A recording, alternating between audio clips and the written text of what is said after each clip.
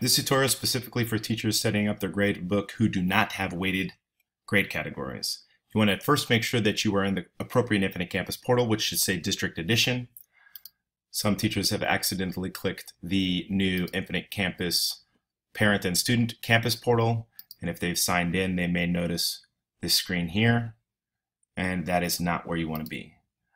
Particularly for new students who have never logged in, you want to go to PaliHigh.org, click where it says Staff, and you'll notice it says Infinite Campus Login, and it says District Edition. That's where you want to sign in to access your gradebook. I would recommend bookmarking this for easy access. You want to be in the instruction portion of Infinite Campus in order to access your gradebook options. If you happen to land on the Tools page, then it would look like this.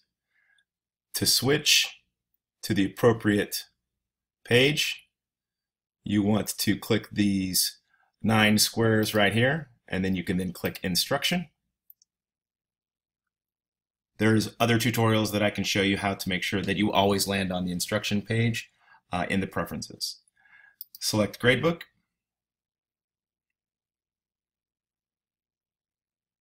Double check a couple things. Make sure you are in the first semester and that the task is always semester grade. You want to click the Settings tab and then click Categories. You want to click Add Category, and since you're not having any weighted categories, you can just select one, whatever you want to call it. You need to have at least one category. Now, if all your sections have no weighted categories, then you can select this button and it applies to all. If it's only just some sections and then the others are going to have weighted categories, then just select the sections that are going to have no weighted categories. You don't need to put anything for the weight, and the difference between A and B is first semester is A and second semester is B. And so once you click Save,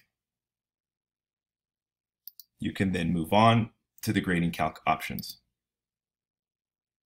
The Grading Calc options should be by default.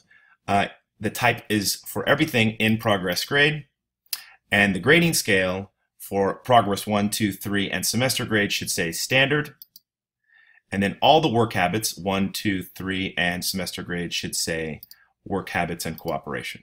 And so it's kind of a repeating pattern. Progress 1 is Standard, and Work Habits 1 and Cooperation 1 is Work Habits and Cooperation, Work Habits and Cooperation. Because you don't have weighted categories, you don't need to select this box, so make sure that's unchecked, and you never will select the Use Scores percent value.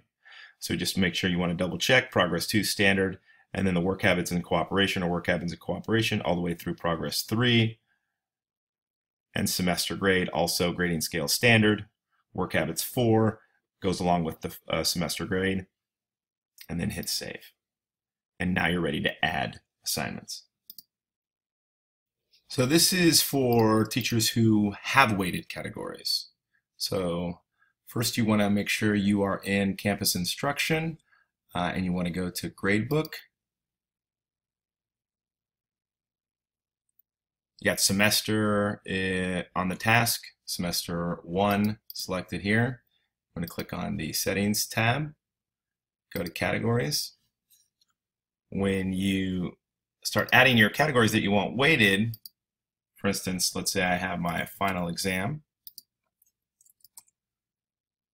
you're going to select which sections you want that category for. So if you have different classes that you have different weighting categories, you can just select which specific one. If you want them all, then select them all. The difference between A and B is first semester and second semester. So if you're going to have the same classes in the first semester and the second semester, you might as well set up the grading categories now. And so if all of my classes have a final as 15%, then I'll select it like that, hit Save. Continue adding all of the categories until they add up to 100%. So this would, classwork would be worth 40%.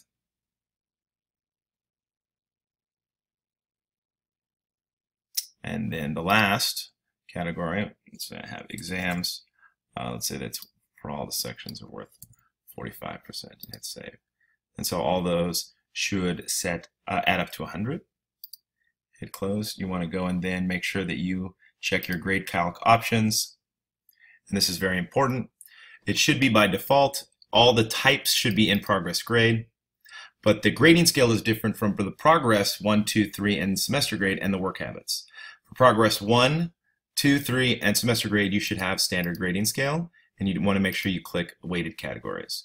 For the work habits and cooperations, however, it's the work habits and cooperations grading scale, and you don't have to have the weight categories box checked.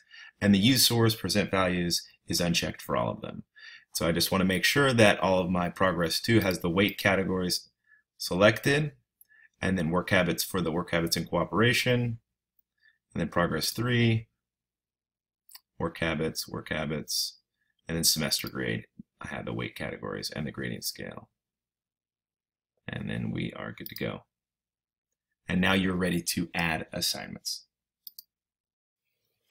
This is for teachers who all they want to do is copy the categories from their last year's course into this year's course. So that would be something that I would do since I'm teaching biology this year and I've taught biology last year. You want to make sure that you are in instruction and not tools. You want to go to Gradebook. You got semester for the task, and then first semester for the term, semester grade for the task. Click on settings, and you want to go to category copier. And so you want to go from, let's say, last year's. So I want whatever I had for semester last year. Biology is probably the same as second semester. And I want to copy those categories to this year's. And so that's 17, 18 PCHS. And I want to copy that to all my biologies. You can do first semester and second semester if you have your second semester courses there, and then just hit copy. And then if you want to check your categories have been copied, click categories. There they are. If you want to click to make sure they're the right percentage, you can see I got my classwork was 40%, exams were 45, and then final was 15, all adding up to 100. And at this point, you want to double check to make sure your grading calc options are correct. And you want to make sure that your progress 1, progress 2, progress 3, and semester grade all say standard, and they have that check for weighted categories. And all the types for everything should be in progress grade. For work habits 1, 2, and 3, the grading scale is not standard. It should be work habits and cooperation.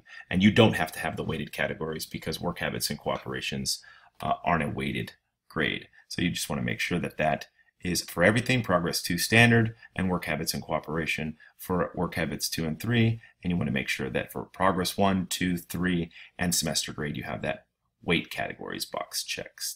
And I do semester grade and work habits for work habits and cooperation, work habits, and we're good. And hit save, and now you're ready to add assignments.